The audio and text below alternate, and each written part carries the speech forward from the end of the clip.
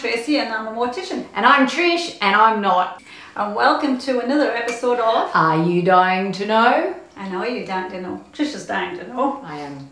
Today, what we're talking about today, today we're going to talk about what happens when a body comes to Tracy in the mortuary from the coroner. So after there's been a medical examination done, that might be a few different ways it might come back, or it might always be the same way. Tracy's going to tell us that. And then what she has to do to bring the body to a point where it can be viewed by the relatives and the service can be held. But before we go on, meet our mate, Calvin Spine. Hi, Calvin. Hi, Tracy. How are you doing today? Good. Calvin's here just to keep us company, and he's here to hold my hand when things get a little bit challenging. But we'll warn you if anything comes along that you might want to look away, or, you know, if you're a little bit squeamish, you might not want to hear about. So stay with us and you're going to learn a little bit about what happens inside the mortuary. Yay. Before we get started though, I'm just going to ask Tracy a question, because we like this whole channel to run on your questions. So if you have any queries at all about what happens in the mortuary, please write it in the comments below, and Tracy's going to endeavour to answer anything that she can. And if she can't, she'll find out the answer for you from friends in the industry. Yep, definitely. Yeah. But I have a question for Tracy today. My question for Tracy is, do dead people make noises? Yes. There you go, they do. When you're moving a body around, washing and dressing, there's air that will come out. When you're moving and in your press anyway around the torso area, you'll get air coming up, so it makes a sound. Like what? Oh, it could be a gurgling sound. It could be just some air coming out. Sounds like there could be breathing. Yeah, it's like a breath.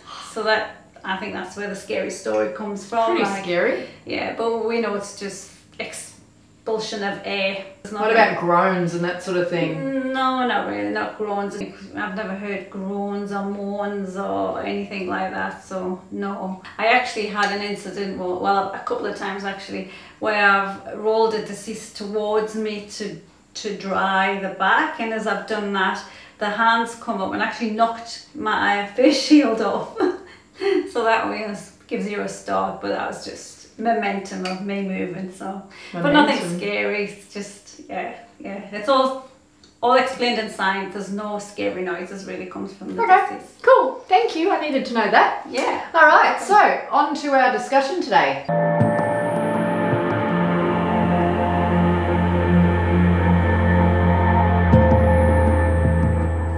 We talked about the basic prep in the first episode. If you watched that, you would have seen that. I'm just going to talk a little bit about when we get bodies brought in from the coroners after autopsies, and what different preparation I have to do with the deceased from that. Now, there's a few different autopsies that can be performed, but I'll talk about the head post first. A head post that a pathologist performs is where they make an incision with a scalpel from ear to ear across the back of the head through the scalp, and the face will be brought forward and the back of the head will be taken down, where then with the drill they'll drill the skull around the back, where they'll take the skull off, which will expose the brain. Okay, now the brain's always removed. Now the brain's removed, and they'll take little slices and testing to do some pathology testing with that, and you cannot put the brain back in to the cavity of the head once it's been removed. Why? Because the brain's jelly-like, and it turns very it goes very jelly, so the shape is fluid. It turns really soft. It's jelly unless you treat it. Unless you treat it and embalm it with chemicals, where you'll get the solid brain. It is very soft and it's a bit like jelly, so when you put it down it spreads out quite a bit. So because of that it won't fit back in. It's just too difficult, so it won't be placed back in. What they'll do is place cotton in there instead, or some kind of wooden to absorb any fluids and bloods that's leaking out or anything, and then they'll pop the skull back on where there's 2 screws at either side where the skull's held, and then they'll bring the face and the back of the head up and they'll suture right across. The problem with when we get them in from the coroners after the pathologist has done that, sometimes the skull's not sitting correct here. So across, this is Calvin, by the way, he's my good model. So the skull sits... I must be the bad model. Not at all, I'm the live one. The skull sits too far over, so you get a ridge here, then it looks a bit like Frankenstein. So there's like a ridge, yeah, a big ridge, and that's not good for a viewing for the families wanting to see their loved one. So what I need to do is correct that. I need to reopen the whole head again. So I'll go into detail about what I do. Yeah, yep. Okay, so the process is when I shall undo all the suturing that the pathologist has done after they've finished their autopsy. I'll take the skull back off, take out all the padding that they've put in because we don't need any of that, discard it all. My process is to then clean the skull and also inside the skull. And I need to clean it with a chemical that will cauterize the blood vessels, all the capillaries and the vessels. So, hang on, we still bleed after we die? Well, we don't bleed, we still bleed, yes, where the blood's still in the vessels, so it'll still seep out, but it will still ooze out. We need to cauterize that because it will leak. You know, we need to seal everything. So I have a chemical that actually does cauterize the vessels, seals everything up, we clean everything inside. What does it look like inside someone's head? Does it look like what you'd imagine the inside of a skull to look like white, bony with a little bit of red and mucky, or? Oh, it's still quite red because it's still got all the vessels full of blood and everything inside, and it looks like, you know, you'll see the sockets of the eyes and the nose and the mouth, the ears are and everything. So it's like looking at Calvin. Yeah, it's quite fascinating. It's fascinating, and it's the human body's an amazing thing to see, and it is see, and you will see down to the spinal cord, and we also need to stop any fluids coming out of that area as well, so I will treat that as well. So what do you use to put the chemical in? Cotton. Well, I'll soak it up in cotton and dab with the cotton to cauterize around. And down the spinal cord area, I pour powder. It's an absorbent powder that absorbs any fluid that comes up. And then instead of putting the amount of packing that they have in the back of the head that the pathologist put in, it's quite too much. That's why the skull doesn't sit properly. I will get a ball of cotton that's just about this size where I'll soak in the fluid that will cauterize as well, and I place that inside the head where I will pop the skull back on the top. Before I put the skull back on, I would just have to make 2 incisions on either side of the head here with a file, or even sometimes a saw.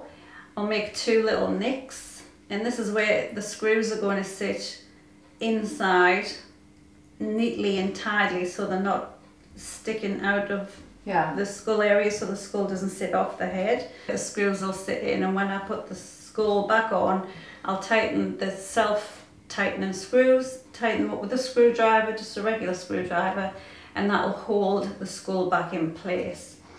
And after that, I have a product that you place around. It's like a seal, it's a sealant, and that'll seal the gap all the way around. And after I've done all that, making sure it's all smooth and there's no ridges and no bumps anywhere, then I will pull the face back up and the skull back up and do a big suture, a baseball suture right across, which is a baseball suture I've talked about before in the first episode.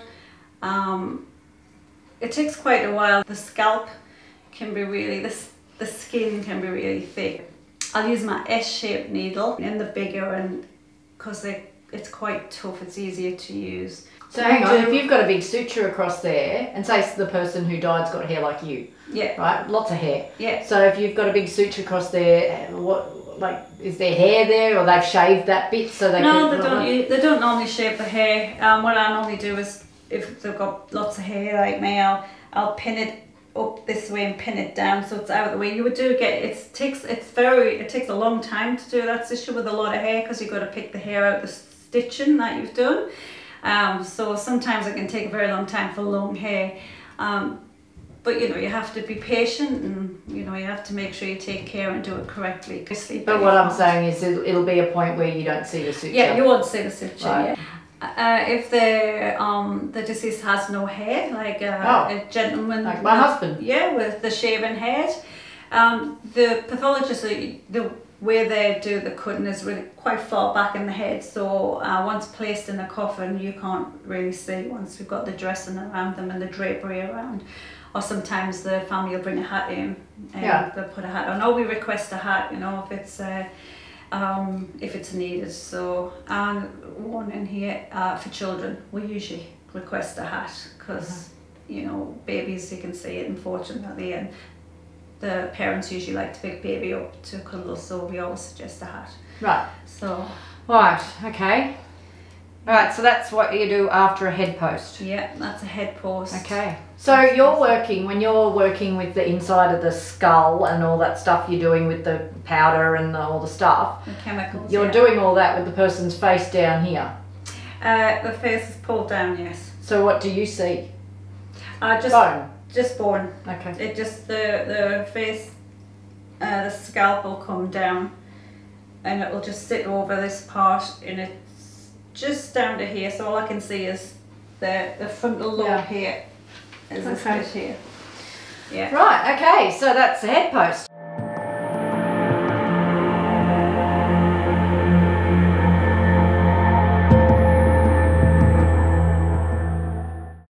Ask me anything you want about the funeral industry and the mortuaries, and I'll try and answer it as best way possible. And you need to like this video too. Thank you. Ask me some questions. Go on. Can we talk? I dare you. Can we talk? Yes. Okay, good, excellent. You can't shut this one up.